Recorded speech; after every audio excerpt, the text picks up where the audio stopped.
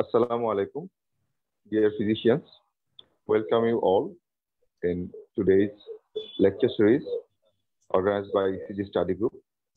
Today is our 40th lecture, and today's topic is ECG for fun. And as usual, the fun part of ECG is always going to be presented by our respected and most liked teacher, Dr. Rafiq Ahmed sir. Before starting our lecture, I request Professor Abdul Wahid Chaudhary sir to say some words about Rafiq Ahmed sir, and then we proceed. Wadud sir, Assalamu alaikum. Assalamu alaikum everybody and good evening. Today we are going to have some beautiful ECG from Professor Rafiq Ahmed sir. Rafiq sir, I think, is well known to everybody who is joining here today. Still then I have to say a few words. He is somebody who stays in USA far away, but always continue having the dream of any Bangladeshi people in his mind to enlighten this country, to improve the country, to serve the country. That's the dream he always bears in his mind, and that he executes by his action. He's the founder of electrophysiology of this country. And for that, he has to sacrifice a lot, spend a lot of work hour, have to spend a lot of time in this country, come to this country again and again, and have to bring the experts, the logistics and everything to start this electrophysiology service in this country. When we started this ECG study group and he joined it, it enlivened us like anything. And the most important thing about him is that he is capable of making things very pleasant, very fun-filled, very, I should say, enlightening. So today again we are going to have a beautiful lecture from Dr. Rafiq Ahmed, consultant cardiac electrophysiologist in Manchester Heart and Vascular Institute in Maryland, USA. But before that, his most important, I should say, porichoy is that he is a Bangladeshi origin electrophysiologist. That's the most important thing. Thank you, sir, for joining us, and we are waiting for your beautiful lecture.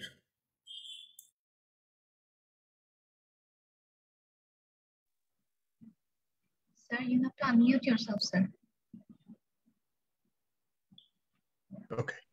Yes. Good afternoon, good evening, and Assalamu alaikum to everybody. I want to ask Arun a quick question just to confirm. I heard that Siddhartha passed away. Is that true, Arun? Who Siddhartha? Cardiologist in Nepal, Siddhartha Majumdar. Siddhartha Majumdar, cardiologist from Nepal. I'm not aware of. Somebody, okay, anyway, somebody mentioned that. Anyway, so today's lecture was supposed to be by Athar Ali, but Athar's mother is very sick in the hospital, so please pray for her. I mean, we are all in that region passing through a difficult time, and I hope we will recover from this. So I'm going to do, because Athar's lecture was supposed to be anatomy and physiology, I'm going to touch a little bit on the electrophysiology mechanism of arrhythmia. So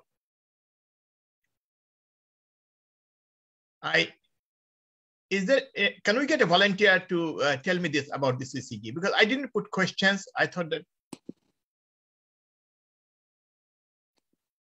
Tushar, can we have somebody? Sir, I like to request Arun Maski sir to have someone from Nepal to participate. Maski sir. Okay. So can I ask, can you unmute Bisal Shrestha? Bisal Shrestha? Unmute. Rivu? Rivu, please unmute Vishal Shrestha. Okay, Vishal. Yes. Bisal, you want to say something?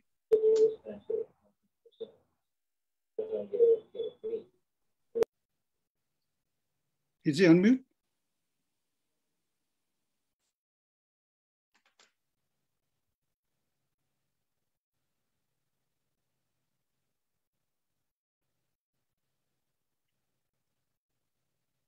Anybody else?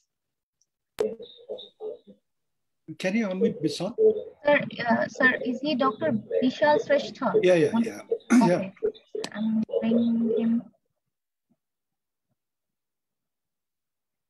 Yes, sir. He has been allowed to talk. He has to unmute. Michelle, can you tell me about this ECG, please?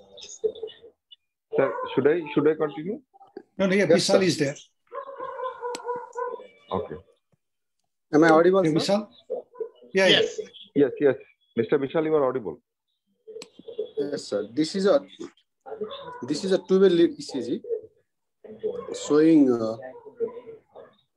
group beating. First initial 6 beats are around at the rate of around 60 beats per minute, and later on the rate is quite high, around at the rate of 150 beats per minute, 120, 150 beats per minute. The P wave is present in all the leads preceding QRS. We can see white P wave in lead 2, especially in the initial part, whereas the P wave is different in different later parts. So there is multiple morphology of P waves. Okay. And the axis is left right axis around minus 45 degree, and then the QRS PR interval is okay. QRS interval is okay. QRS axis is right axis, and then we can see Q waves in V1 and V2. However, there is no other Q waves and no other ST changes. QT seems to be prolonged on the later part of the ECG. Probably not. Thank you. So I think you have summarized it. My question, there is, of course, evidence of left hand, but you did a wonderful job. So if people who are listening, please look at this, that what he did is he did not just focus on the abnormal finding. He described the ECG and talked about all the pertinent features, including the presence of Q wave in the anterior chest lead. My question to you now is, so the P wave here is V1 biphasic, so this is sinus.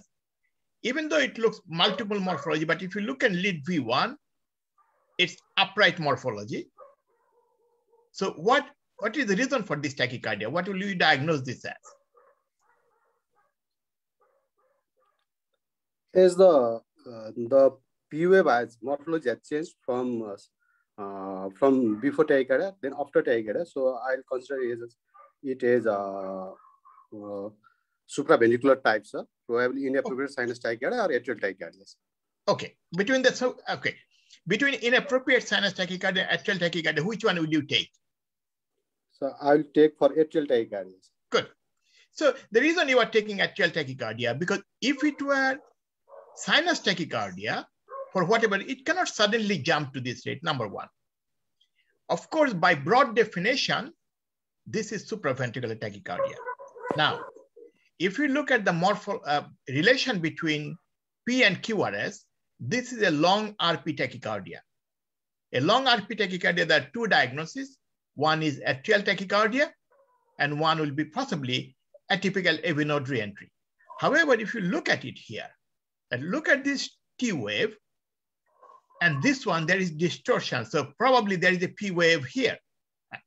So it starts with a P wave. So this is most likely an atrial tachycardia. Now, my question to you is, why did it happen? What is the mechanism?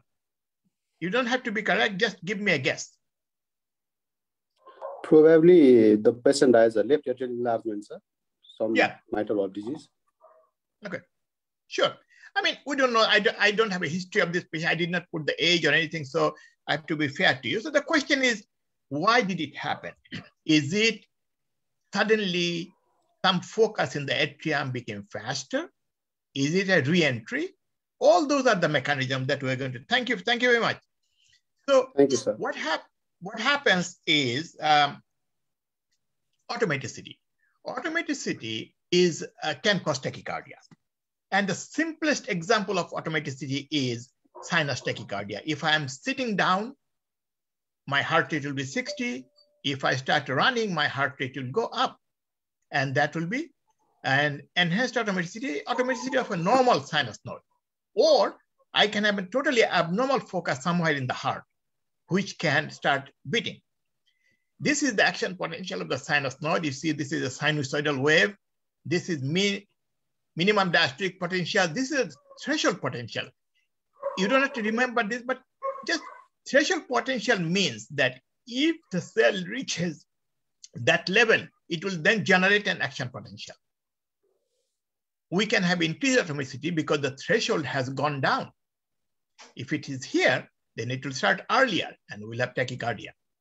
Or the diastolic potential goes up and we will reach threshold much quicker. It will be faster. Or the slope changes of the phase 4, and that's automaticity. In inappropriate sinus tachycardia, this is the most likely mechanism, and drug like ivabradine actually works here. So if there is a popular drug ivabradine, it is a funny current that causes this, and that's so it's important to understand these things and really use drugs appropriately. And for the newer generation of doctors, please remember, when we became doctors, we did not know the mechanism cellular level. There is a lot of cellular research going on, and they are finding out the target location of action of these drugs. So this is enhanced automaticity. That it can be physiological, it can be pathological. Physiologically, sinus tachycardia. This is an example of a patient, 51-year-old, heart rate 123. You can see there is a P wave before each QRS complex. The P wave is upright in lead 2, 3 AVF, lead 1, and probably, it's difficult to see here, but probably biophysics. So this is a patient with sinus tachycardia. This is an enhanced automaticity, but this is a physiological enhanced automaticity. I don't know the circumstance in which this patient was, but this is most likely a sinus tachycardia. I always tell people one thing about if the patient is on telemetry monitor, if your patient's heart rate is 123 for 15, 20, 30 minutes, that cannot be sinus tachycardia. Please remember, sinus tachycardia, even in the sickest patient, will have some inherent variation. So what are the enhanced automaticity tachycardias? That we can have supraventricular premature beat, we can have ventricular premature beat, we can have atrial tachycardia, and there are certain ventricular tachycardia due to enhanced automaticity. Among them are RVOT, VT, LVOT, VT, and this is a way to do it. Actually, in electrophysiology study, there is a way to differentiate. A lot of times it's very difficult to differentiate these tachycardias, whether it is automatic focus or is it a re-entry. But if you study them, one of the simple way would be if you give a drug like isoprenaline that induces tachycardia, that is most probably enhanced automaticity. On the other hand, if you use electrical extra stimulus technique, most probably it's a re-entry tachycardia.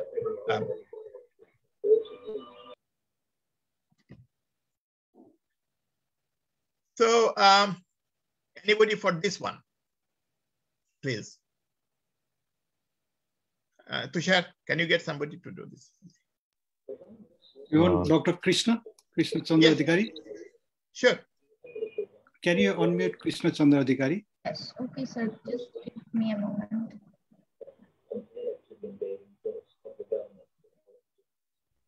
Krishna? Yes, sir.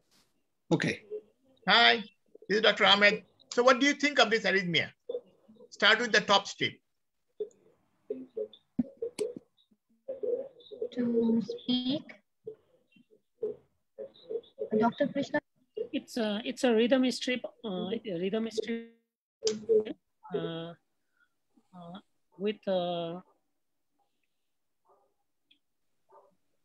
With regular whitish, irregular white tachycardia. Probably, sir, it's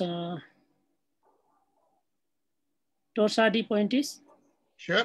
And what is the, so Why did you say it's torsade? So there is a differing amplitude of the ventricular complexes. Exactly. So what happens with torsade? Some of them will look down, like here, if you look, I'm sorry, let me get the pointer here, like this one, looking down, and then changes looking up.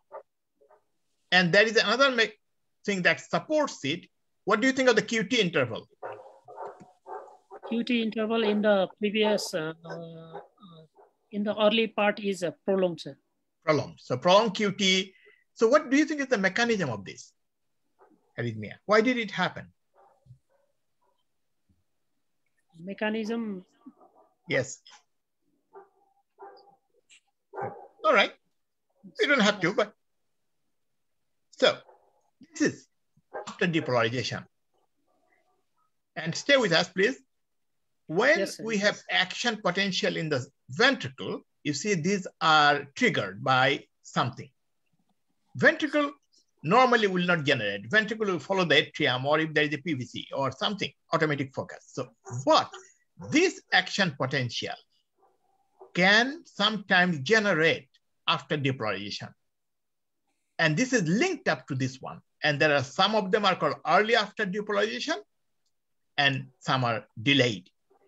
And so if, let's say there is a delayed after depolarization, if the amplitude is big enough that it can generate an impulse.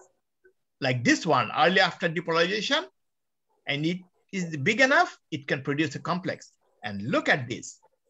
If you think about it, here is the wave where is the ending of that early action potential, and then there is the impulse that started from here.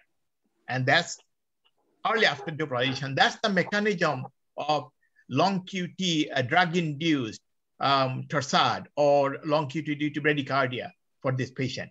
I'm not going to talk, thank you very much. I'm not going to talk about the treatment.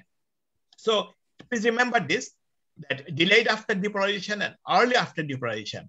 And depending, why is it important? It is important because how to treat this. What's happening? Let's look at picture B. The action potential is prolonged, and that is causing this action. So if these patients come to me and I think this is VF or VT and I give them amiodarone, it will make it worse. So if it is after depolarization related, it will make it worse. In delayed after depolarization, if there is an offending drug, that will have to be stopped. And this actually is a calcium current dependent. That's why a lot of times calcium channel blocker will prevent in digital toxicity. This is potassium current dependent. So after depolarization, there can be different types. Phase 2, this is calcium, inward calcium current. Phase 3 is potassium current, and delayed after depolarization is the late one. And what are the types? Early after torsade, long QT arrhythmia, all of them are early after. Delayed, perfect example is digital toxicity. And so they produce atrial tachycardia by delayed after depolarization. And then oxalative idioventricular rhythm, reperfusion arrhythmia, all those are related, and some RVO2VT are actually delayed. And this is a unique one. Catecholaminergic polymorphic ventricular tachycardia. We used to think this is a rare entity, but it is not. It is, again, this one actually is very much dependent on calcium current, and there is calcium overload inside the cell. Sir, now, just as a question, I have a question, if you don't mind. Yes. Sir, why that catecholaminergic polymorphicity is more common in children? Is there any mechanism? I don't know. I'm not sure. Is it? We see very rare young people because these are idiopathic ventricular arrhythmia. So I don't know why it is more common in children, or is it possible that this arrhythmia is a genetic condition and basically the one that we see as an adult, and they are diagnosed early on? That probably is the most likely explanation. We don't really know the gene involved in this. Thank you. So re-entry, this is the commonest mechanism of arrhythmia. Concept of re-entry is very old. It was started in the early 1900s. So what do we do? Let's say we take a tissue, circular tissue, and it was tested on jellyfish, and I put an electrical signal here.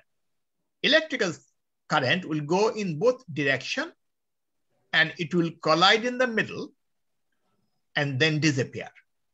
Nothing will happen.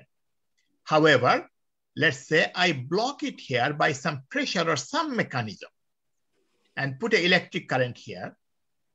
Electricity will not be able to go this way. It will come this way. And then by the time it reaches this point, if there is a tissue has recovered, it can go round and round and producing a reentrant arrhythmia. And this is the commonest mechanism of arrhythmia in our practice. And it can be big reentry. That means you can have a huge big circuit involving the whole atrium, or it can be micro reentry in a small part of the atrium or the ventricle. So let's look at this, how this happens. This is the tachycardia. Even though this is reported as sinus tachycardia, we have discussed this before. This is a ventricular tachycardia, relatively narrow keyword is ventricular tachycardia, and rate of 135 beats per minute. Same patient, a little bit slower rate. So what can happen? The reentry can happen because there is an anatomic barrier, or we can develop a functional barrier. Functional barrier concept is a little difficult to understand, but it is possible. Anatomic barrier will be, I'll give a perfect example, will be, let's say, we'll come back to this. And this anatomic barrier can be physiological or pathological. Let's say we have in the right atrium, we have inferior vena cava, and we have tricuspid valve. And both of them are electrically non-conducting, and you can have electric current going between these two up along the wall of the septum and then come back. I'm doing it in a reverse way. It can go round or the other way around. And that's a natural anatomic barrier. That's the mechanism of atrial flutter. On the other hand, we can have a scar tissue due to myocardial infarction. Let's say these are the infarcted tissue and these are healthy tissue. Now, what happens if this healthy tissue conduction is slow? You can have electricity going down the normal myocardium, go slowly through this pathway and come out and then produce this Kivari's complex and then go back and come out again, produce the next one. And that's the mechanism of ventricular tachycardia. So how does antiarrhythmic drugs work? What we do, we give antiarrhythmic drugs, we block this pathway. How does ablation work? I can take a catheter. If I can find this focus, easier said than done, you can actually ablate this location and it will stop the tachycardia. So this is a scar-related ventricular tachycardia. There is another that's common arrhythmia that is present is when people undergo atrial septal defect by the old technique, they will cut the atrium and they will produce a scar tissue. You can develop an atrial tachycardia around that scar. And so when you go back, you can find the scar and ablate it. So the other reentry can happen in the bundle branch. So let's say electricity is going down through the right bundle and then comes back through the left bundle, producing a left bundle morphology tachycardia, which is more common, or go around that, or you can produce reentry inside these fascicles. So the bundle branch reentry is more common, left bundle type. It is more common in dilated cardiomyopathy patients with some conduction tissue defect. And interesting, good thing about it is if we understand the mechanism, treatment is very good, easy. If we can ablate the right bundle, I can stop the tachycardia. And that's why the understanding of mechanism of this tachycardia is very important. So then this is a very big slide. We can have reentry in the sinus node. We can produce sinus node reentrant tachycardia. And what happens? The POA morphology will be exactly same as sinus beat. So the first ECG that I showed, if the POA morphology was similar to the sinus, I could have said most probably this is sinus node reentry. And what we can do, we can go and ablate part of the sinus node or try medication. Sinus node reentry is more common in elderly people. It has no clinical significance except that it's a nuisance. You can have reentry within the AV node. Even though AV node we always draw the circular structure. It's a little bit bigger structure and you can produce reentry around the AV node. You can produce atrioventricular reentry using an accessory pathway. And look at this. And if I have a re-entry in the AV node, the electricity will go back to the atrium and into the ventricle at the same time. That's why the P wave will be inside the QRS complex most of the time. On the other hand, if you look at this arrhythmia, that electricity goes down to the AV node, produces the QRS complex, then goes into the atrium. So the P wave will be after the QRS complex. There are exceptions, but this is how it happens. Atrial fibrillation is different. It's a totally different ballgame. The theory is that there are a lot of micro reentry circuits in all over the atrium. And that's why they're difficult to treat, difficult to ablate. If you have a single reentrant circuit and you can find it, you can ablate it much more easy than atrial fibrillation. So this is tachycardia.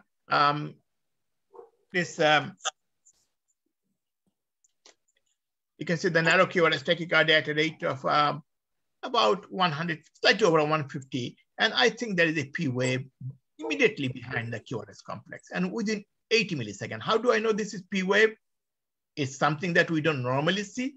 And when the patient converts after adenosine, sorry, I didn't put the normal slide. When the patient converts, you cannot see it. So how does it happen? The AV node can have slow pathway. As I told you, that this is pictured as a round structure. AV node is not a round structure. There are a lot of extension here. That is the area that can go slowly. So if there is a atrial beat, a premature beat, this is a sinus beat. It comes down, goes to the fast pathway, blocks into the slow pathway because fast pathway goes faster. Now, if there is a premature beat, what can happen? The premature beat can block in the fast pathway, go down through the slow pathway. Why does it do that? Because fast pathway has faster, longer refractory period. So it goes down. So here nothing happened. However, if this electricity could go backward, if the pathway is open, it could go and then keep going round and round, producing AV node reentrant tachycardia. And treatment will be that I can take medicine to slow down one of the, most likely the slow pathway, or I can put a catheter around this location and ablate here. So we're going to modify the slow pathway and tachycardia can stop. So this is a re-entry. This is the very common re-entry mechanism. Now what happened with this one? This is another narrow QRS tachycardia. You can see that there is possible PA wave. Of course, Hafizul questions, oh, the UEP doctors always make things up. We do make stories up to make it palatable. So here is something that is consistently present. And so there is a RP and PR tachycardia. And the same patient, when it converts to sinus rhythm, you can see there is delta wave, there is pre-excitation. So that is an atrioventricular reentry. How does it happen? It happens, electricity goes down through the normal pathway, producing a narrow QRS, and then come back, produce the retrograde P wave sooner. If it goes the other way around, antidromic tachycardia, you will have wide QRS supraventricular tachycardia. And then it becomes very confused. It can look almost like ventricular tachycardia. Atrial flutter. This is another common, it's kind of interesting that it's very common in the United States. For some reason, in Bangladesh, it is not as common. In Bangladesh, fibrillation is more common than flutter. I don't know about Nepal or India, but this is a sawtooth appearance. What happens? The mechanism is, this is the inferior vena cava, and over here will be the IVC tricuspid annulus. The electricity goes down along the lateral wall of the right atrium, and then comes back up through the septum, producing the typical atrial flutter. If it goes this way, it will produce atypical atrial flutter. So this is a macro reentry circuit.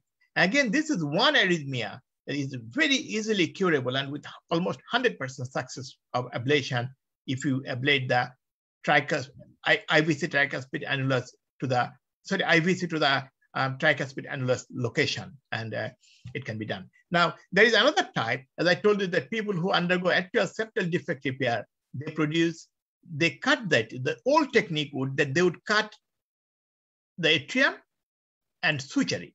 Problem is, they now have left a tissue here, which is healthy, and this is a scar around which you can produce re-entry circuit. Now, what the surgeons nowadays do, they will bring this line to the IVC. So the newer technique, they will always draw a line from here. So you don't have that opening to produce the re-entry circuit. And this is, we can do electroanalytic mapping. We can define the circuit. We can find where the slow conduction narrow zone is. One thing about ablation that I'll tell you that you have to find a critical area where you can do. I'll go back to this picture. This is for the younger doctors. Look at this. If I do ablation here, what will happen? The circuit will only move around it. However, if I do a line from this to the IVC, then there is no way. It is a narrow area, number one, and this is where the critical isthmus is. So when we do ablation, the time that is spent is finding that critical narrow area where this electricity is going through and ablate it. So I'm going to stop this part of the lecture. If there's any question, I will take it. And I'm going to change the slide. Any questions? Hi, me, Dr. Salam. Yes, please welcome. Yes, sir. Nice to see you, sir. Again, I was a bit late. I have a question that is in case of device closure of HD, I had a patient who presented with syncope and followed by convulsion. And we found incidentally after echo, there is a big hole that is atrial septal defect. And patient was admitted in ICBD and subsequently we went for neurological evaluation. Is there any focus of epilepsy? But fortunately it was not there.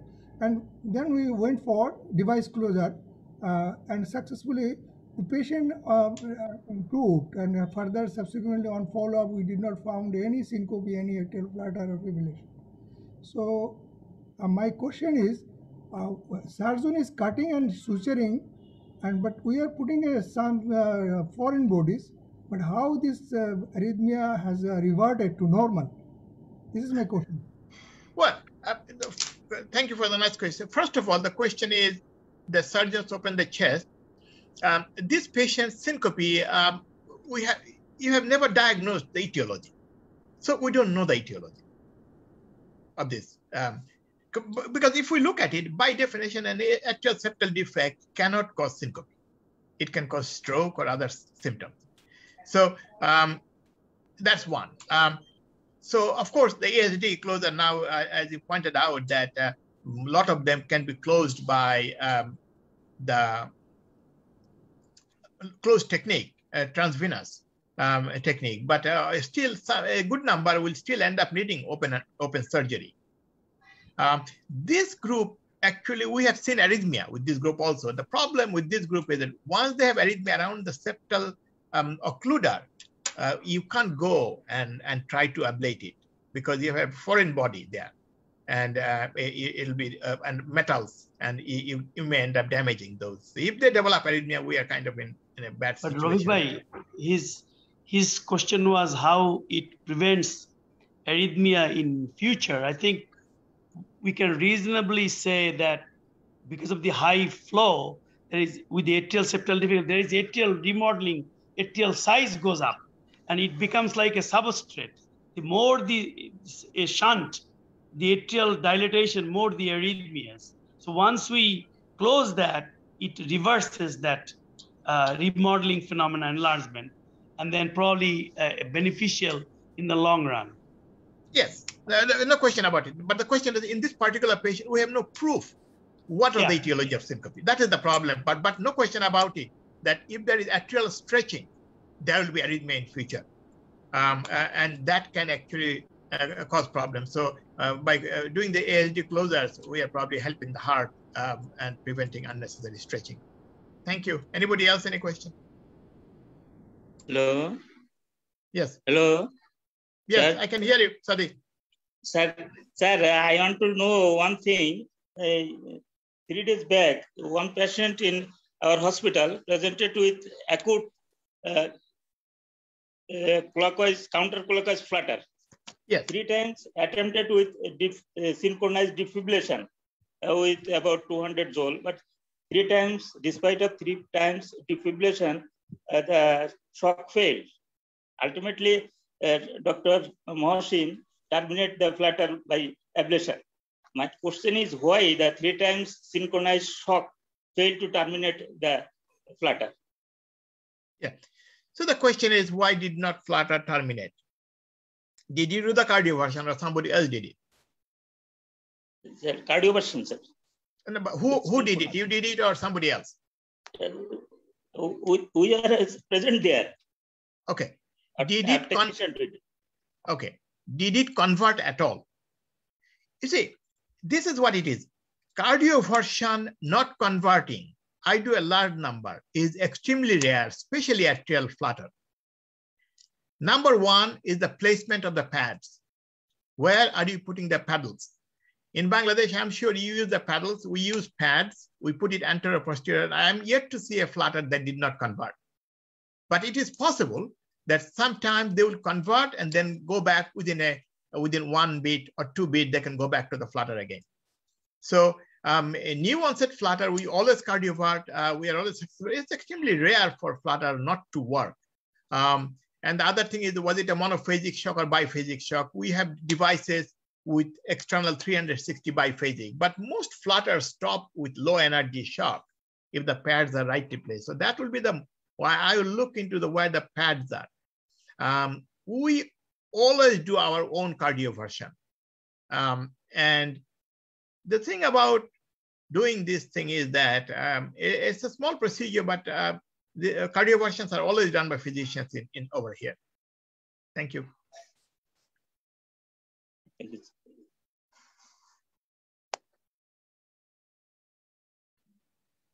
Anybody else? Hafiz, you want to take over or do you want me to do something else? I don't know how much time we have. You have time. So because I have to go, and if you don't mind, thank you all. And Hafiz, you have slides ready? Yeah. Okay. Hafiz will I take over, and then I'll see you next week. I'll stay until another few minutes.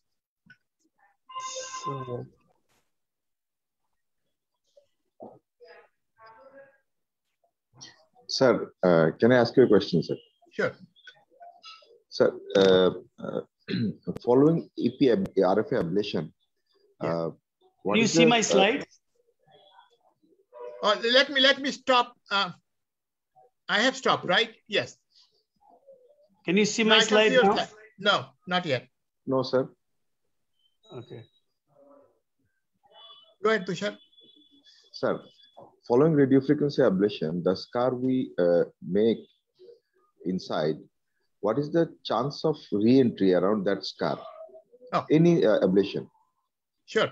So the question is, what is the chance of, if you do a venous reentrant tachycardia ablation, it should be a single spot ablation, and that should not produce a scar, big scar. If you do in children, young kids, then actually a 1 millimeter lesion can go up to 1 centimeter when they reach adulthood. So that can produce scar. And one of the typical example, what you were mentioning, happens with AFib ablation, because that's more extensive left atrial ablation. And you are drawing many lines, and there are actually tachycardia going around those scars, just like the ASD incision. And sometimes you have to go back and re-ablate those areas, find out where it is happening, because you'll see that a lot of AFib patients will go into atrial tachycardia after ablation. So you ablate those. But for WPW syndrome, for avenous reentry, I don't think that's an issue, or focal atrial tachycardia. That should not be an issue. Sir, in many cases of WPW, we have to ablate quite long area, as is the course is as its course is sometimes oblique. So does it produce scar that can in the future produce a reentry? Oblique WPW pathway is not very common. So if That is not you are confirmed, sir, mapping, but if you are spending enough time, you can find the location. And our practice is to minimize as few ablation as possible. Most of WPW syndrome, AV node reentrant tachycardia, we will give 1 to 2 ablations at best. There are very few. So that's why you have to be patient during EP study. You sit and find the location where the ablation is going to work, and then ablate. And that's where it comes to the mapping part. And there is, of course, always a tendency, oh, I have found the pathway, let's ablate as quickly as possible. That will lead to giving too many ablations. thank you, sir. Thank you. Rafiq, can you see my screen now? We can see your screen, but not the slides. Oh. Can you see now? No, we can see the list, ECG, basic, beyond, all those things, but not the main picture. Oh. You want to double click on that? No. Okay. How about now? Black screen. Oh, yes, it's coming up now. Okay, good. So this is a 40-year-old. Some of the EKGs, I call it the, when you go to a restaurant and they say, catch of the day, the fish, Rafiq bhai, in your Maryland harbor side, the catch of the day. So this is the catch of the day. 40-year-old female with complaint of chest pain and called EMS. She takes losartan for hypertension. And the EMS found her in chest pain, and in front of them, patient went into a rhythm like this and lost consciousness.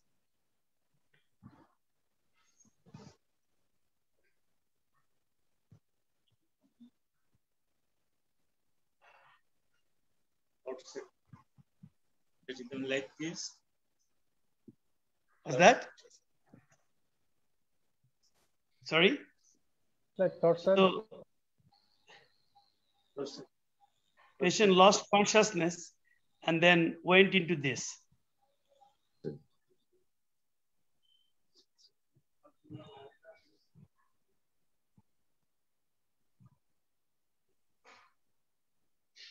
Rafiq bhai, will you call it torsade or will you call it VF? I'll call it VF because, you can really make the head and tail of it.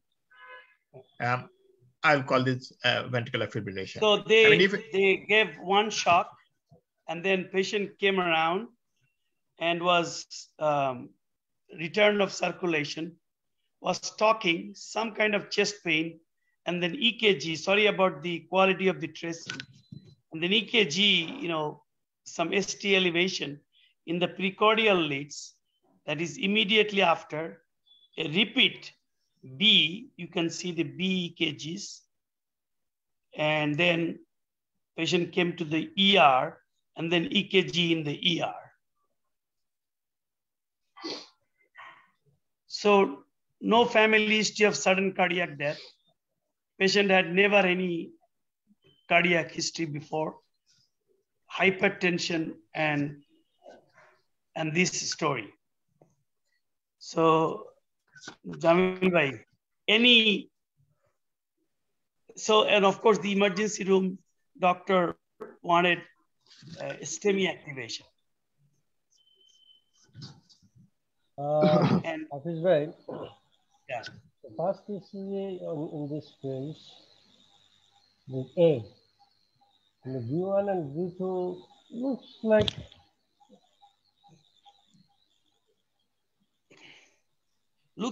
like some ST elevation, right? ST elevation with concavity up. Yeah. In V2, somewhat saddle type. Yeah. But look at the QT. Yeah. QT is QT seems to be less than half. of the Yeah, QT is okay. is normal. And in case I don't see the ST elevation, the ER doctor put arrow mark in lead 2-3 AVF. See that? They put that there is ST segment depression in case I miss it. It's due to undulation of the baseline.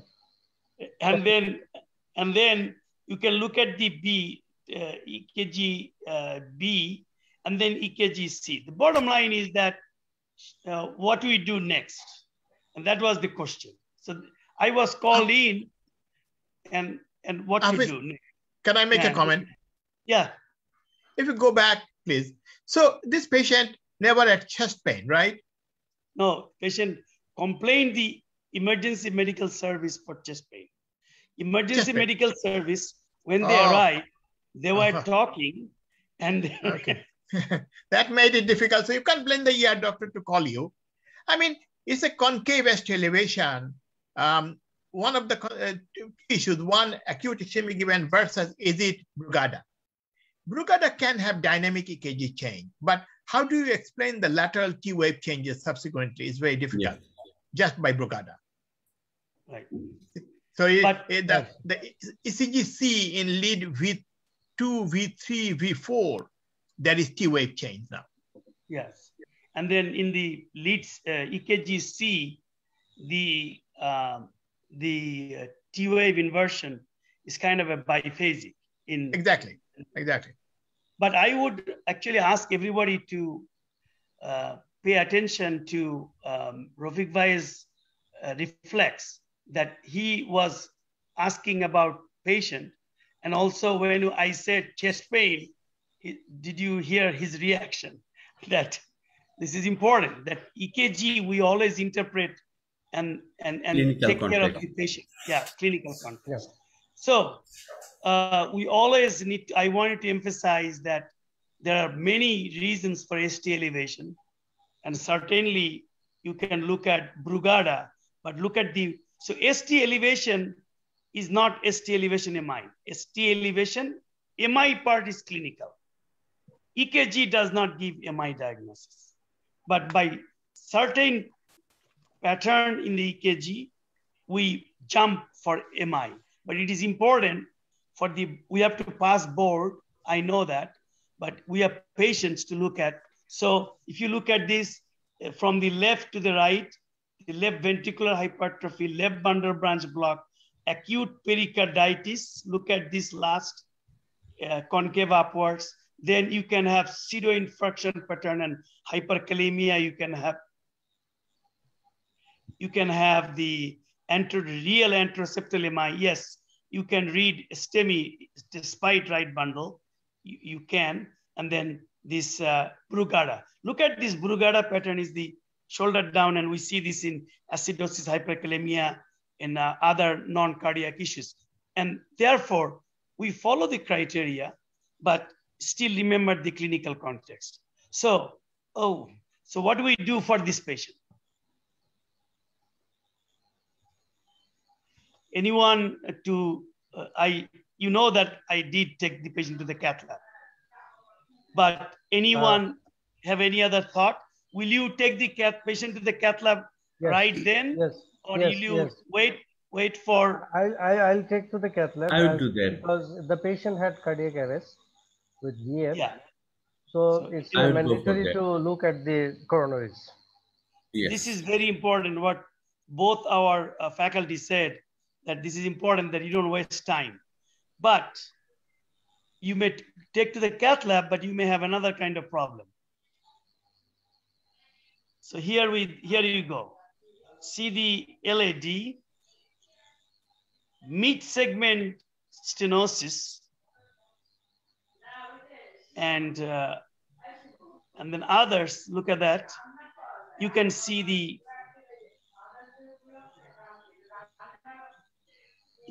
coronaries.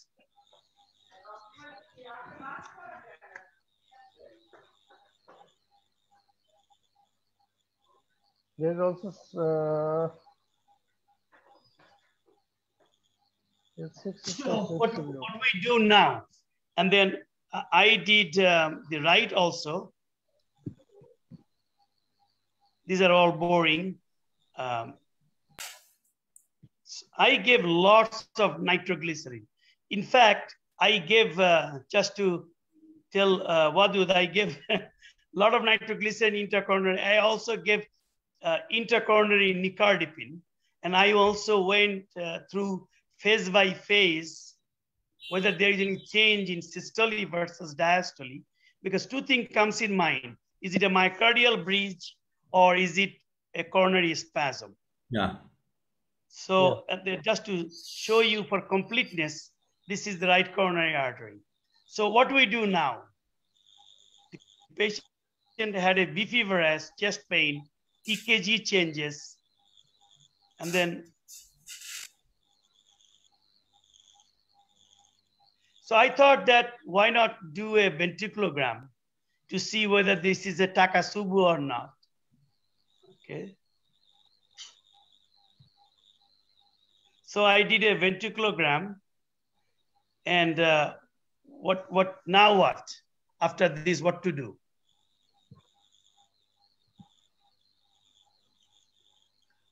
And I hope that Rafiq Bhai can stay. I know he has another talk because there is some EP issue will come up in a second. Jamil Bhai, what to do next? Any?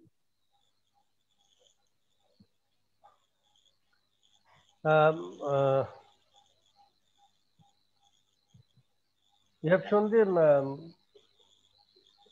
left anterior descending after injecting nicardipine.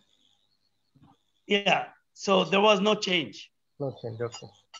So what we did is I put an FFR, IFR wire. Okay.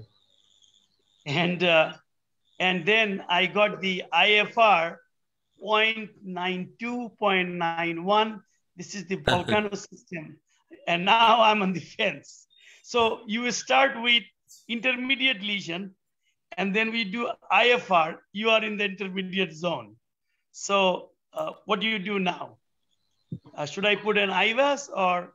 So what I did an adenosine 3 minutes infusion, 140 mics per kilo.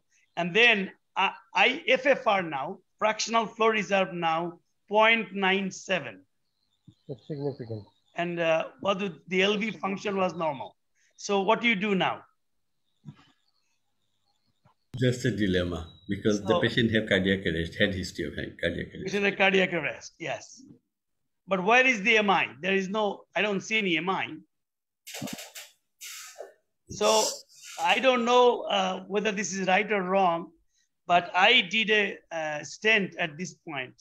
One of my colleagues who did not know the case, he made an excellent comment. He said, after the FFR, IFR, after the IFR, I would not have done FFR. But if you did, if you put the stent, you are right. If you don't put the stent, I would also say you are right.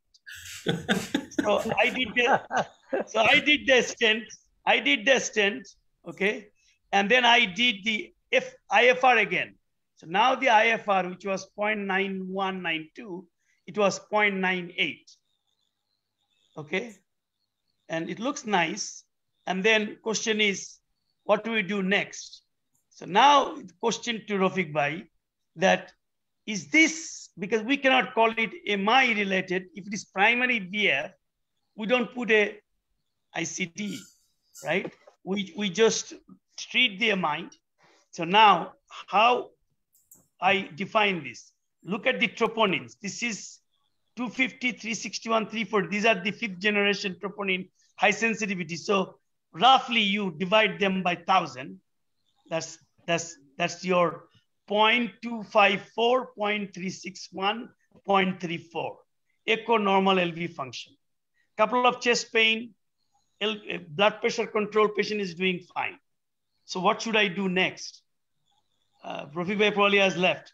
DC, discharge home with dual antiplatelet statin blood pressure control, or give wearable jacket, live vest, medications, or put ICD before going home? I'd put a live vest. Okay, but you then buy time for 3 months. Yeah. And then see how long you will do this. I'll go for that. But I would be asking the patient again, was she taking any anything else, any antihistamine or anything else that can have induced that arrhythmia? Okay. Okay. So interesting. We did toxic screen. Toxic screen was negative. Liver function test, everything was negative. The pharmacy that she goes to and takes losartan, we actually checked with that pharmacy if she was taking any other medications, because patient denied any other medications. And pharmacy confirmed that she was not taking anything. And we actually told her that this is a serious issue. Is there any confounding issue that you taking? Be truthful to us. And she said that she was not. So what we thought was that this is a secondary prevention following the V-fever arrest. So this will be too high risk to let her go home without a device. And our electrophysiology guy, he initially thought that ischemic substrate good enough. When I told him that I'm not totally convinced that this is enough to protect her. So she got subcutaneous ICD for aesthetic reason and did fine. So another patient, if I have time quickly, 58-year-old came in with syncope, shortness of breath, some back pain, and she was in another hospital. Then left against medical advice and came to our hospital. And this is the EKG in our hospital. And this is little tough one, but quite interesting. The EKG sinus rhythm, we see ST elevation in 2, 3 AVF, also V4, V5, V6, and maybe in lead 1. There is some EKG that V1, V2, little bit of ST depression, and that was confounding, telling us that this patient may have acute coronary, but we debated. I actually told the on-call team, because I got a copy, that look at the AVR, that there is PR elevation. So PR elevation and maybe more than one territory, it could be pericarditis, acute pericarditis, but question is why? So and in the meantime, patient dropped blood pressure. So if the patient drops blood pressure and EKG changes, I tell the fellows that I want two things. A stat chest X-ray and bedside echo is a must. And this is the chest X-ray. Looks like big heart, but lung feels not flooded with severe congestion, right? Relatively protected lung. So, and then this is the repeat EKG, and I show you the echo.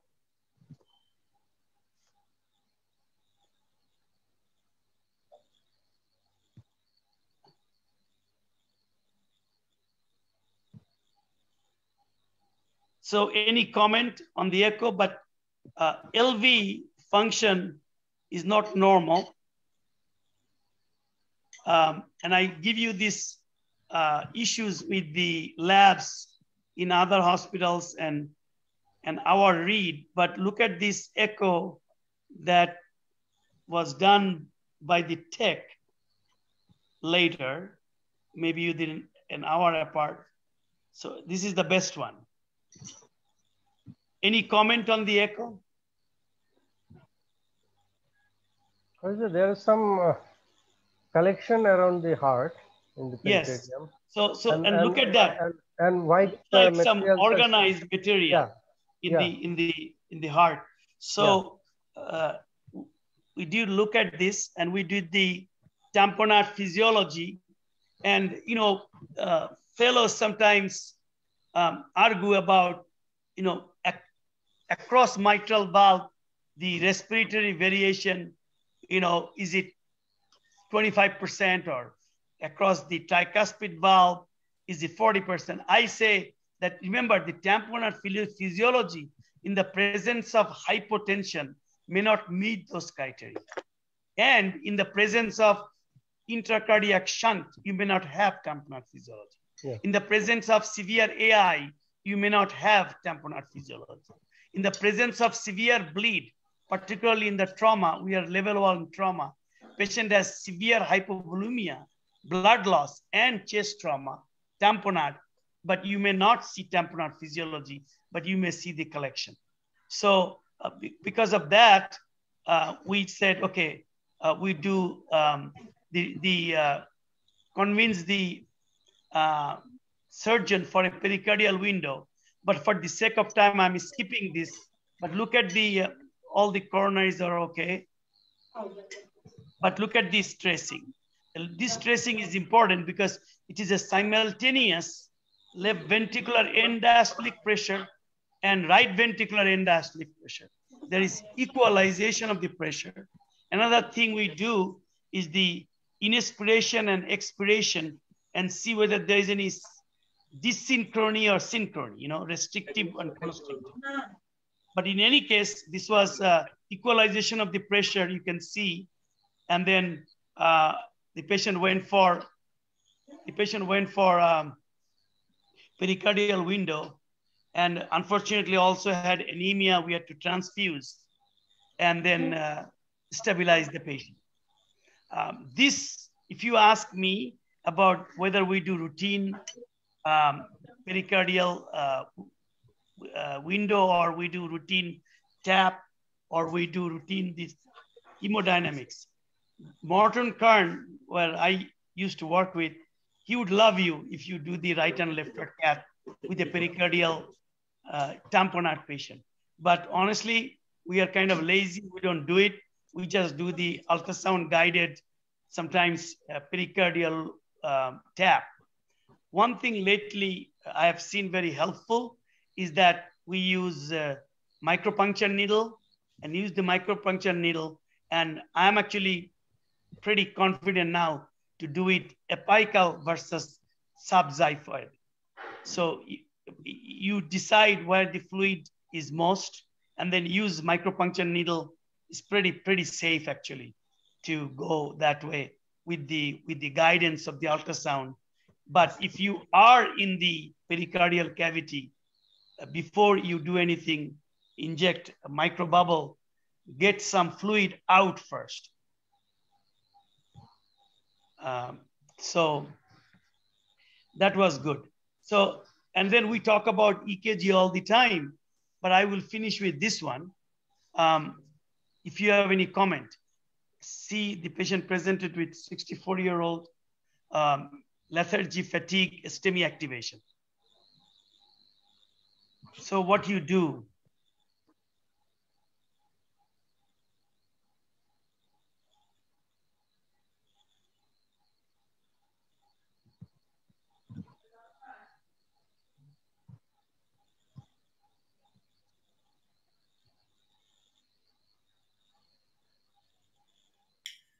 In this patient, widespread ST depression in different coronary territory and ST lesion AVR, one possibility, even without chest pain, is left main disease. Yeah. Yeah, and I would definitely agree with that. And then question is what we do. So funny enough that something was done and this EKG was there. In about 6 hours post. Severe anemia. Severe anemia, correct. So severe anemia. Global ischemia. Yeah, global ischemia. So the question is, now what you do? Troponin came small positive. Echo LV function low normal.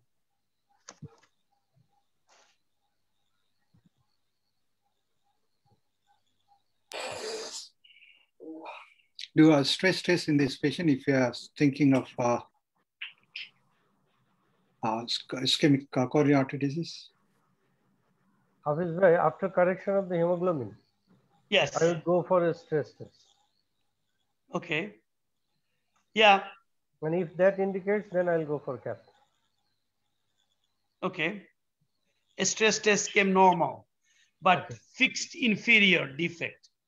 And with, I don't know what's your impression with the nuclear cardiology read. Sometimes the nuclear, I call it unclear. And it becomes a, it becomes a little mambo jumbo. So Yes. I usually try to do, and particularly, no offense, if the nuclear nuclear stress test is read by the radiologist, it becomes a nightmare sometimes because not everybody is same and they don't look at the clinical context. So their read sometimes can be problematic. So what do you do? What was the ejection fraction post transfusion? Before and after, good point.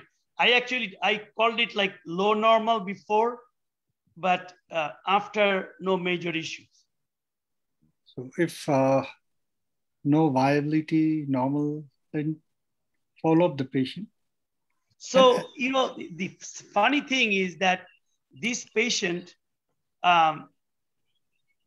echo EF, and then the fellow was telling me the EF, and then stress test is done, but I hear a murmur, and I said, echo normal, but what about the aortic valve? Did you look at they got the preliminary from the technician, and then they got the EF normal, but they missed the whole point that this was a severe AS with the bicuspid aortic valve, and then LV function was okay. So we did so now LV function normal, but severe AS, GI source is likely, could be Hades. You need the GI workup, but the GI doesn't want to do the GI workup because they said that you fix the valve first, then we'll do the GI workup. So what will you do? Troponin. Troponin was positive because they think it's a mine. They're afraid because the GI doesn't want to do anything. What was the BNP? BNP, I don't remember, but it was not that high, like a couple of hundred. Creatine, luckily, is normal. So I usually call the anesthesia. I said, what you are afraid? Because the issue is not with the GI doctor. Issue is with the anesthesia. So I call the anesthesia that, look at read the echo along with me. So you will be okay. Just give the sedation that does not drop the blood pressure. You'll be fine. So patient had this. There was some angiodysplasia, but no active bleed. Hemoglobin stabilized, and vast majority of the patients, they get better with the replacement of the valve. So, and we did the cath. By the way, we ended up doing the cath. Coronaries were fine, but the valve was indeed tight. And then it was happy ending.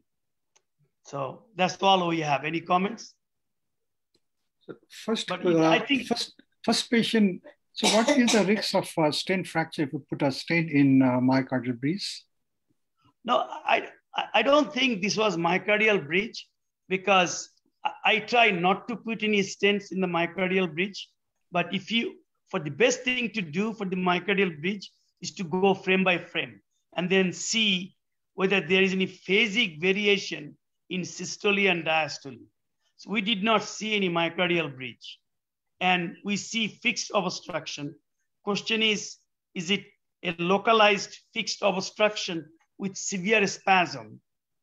And in the severe spasm, you can have fixed obstruction. So we give nitroglycerin and then nicardipine, but we did not see anything changed. And then in the case of myocardial breach, actually, Dr. Kern has published, if you do the IFR or the wire, leave the wire, you can actually see the changes in the number of the IFR values with the phases, systole and diastole as well, if it is severe. But you are right, Arun, that we try not to give stents because the chances of a stent fracture is bad. Sometimes we see, and we have done a couple of cases, at least in my hospital, that they are associated with HOCM and hypertrophic cardiomyopathy, and some of the LAD runs through the fibers. So we tell the surgeons if they're going for myectomy. We just had one on Friday that take this, go through that area and then lift the myocardial fibrils and relieve them. But for that alone, I have not sent anybody to OR.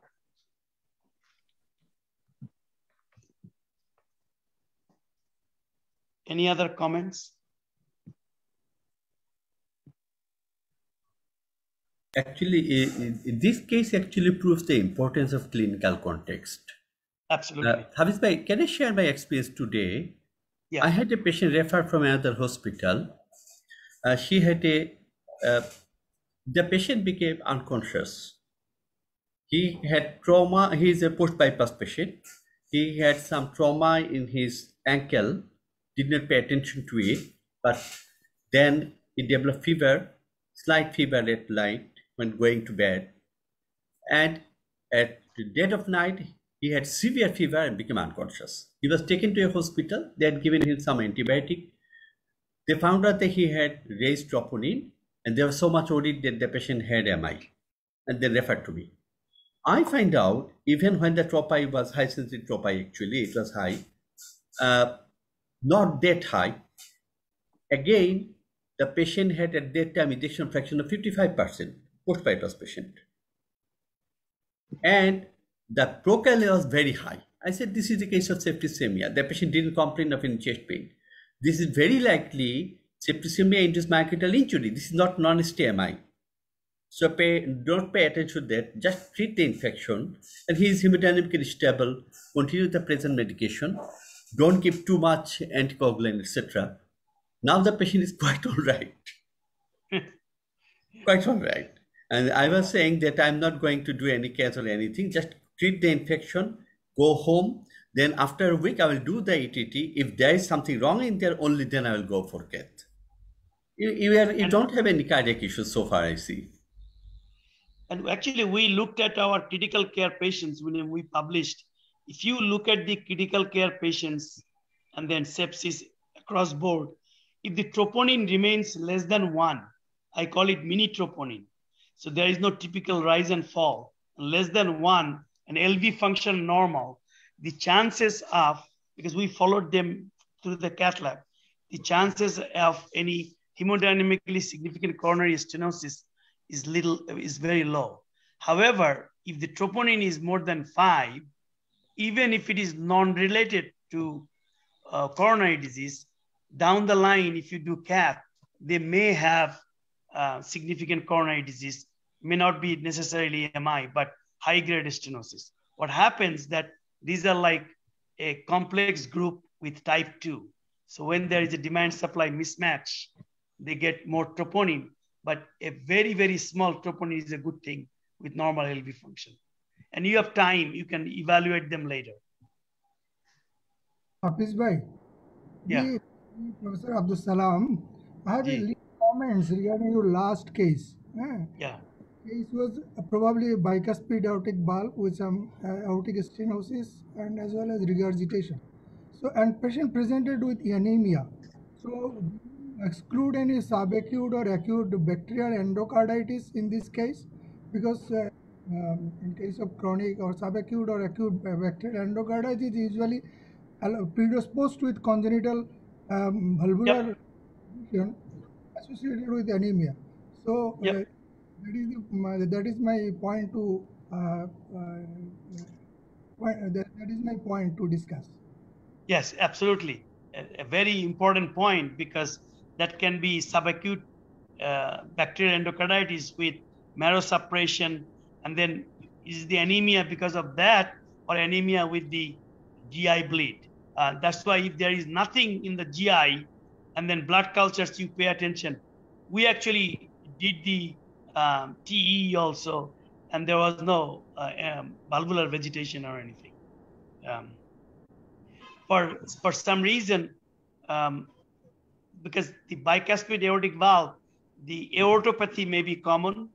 So we did not only the TE, we also did the CT angio, make sure that there is no associated quark, and the valve replacement alone is good enough. Yeah. Thank you.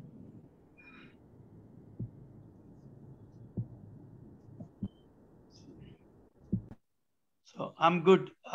Wadud, I think we're already late night, about 11. I think we have had good experience with different type of ECGs and different scenarios. We enjoyed that very much. And today, the lecture was supposed to be given by Professor Atahar Ali, as we have known that his mother is very ill on life support due to COVID. At the end of today's program, let us all together pray for Professor Atahar Bhai's mother so that she gets well very soon. And let's pray to God Almighty that all of us remain in good health so that we can meet again in the next week. The topic of the next week will be deciding later on, depending upon the situation there, whether all of us are remaining well or not. Thank you, Hafiz Bhai. Ribhu, thank you. You'll give us the we'll give out the instruction later on for the next class. Okay. So thank you again, Beksimko and Ribhu, and the faculties and everyone who are here, and all the audience who has been joining us regularly. Thank you, everyone. Thank you. And good night. Good night. Assalamu alaikum. Assalamu alaikum.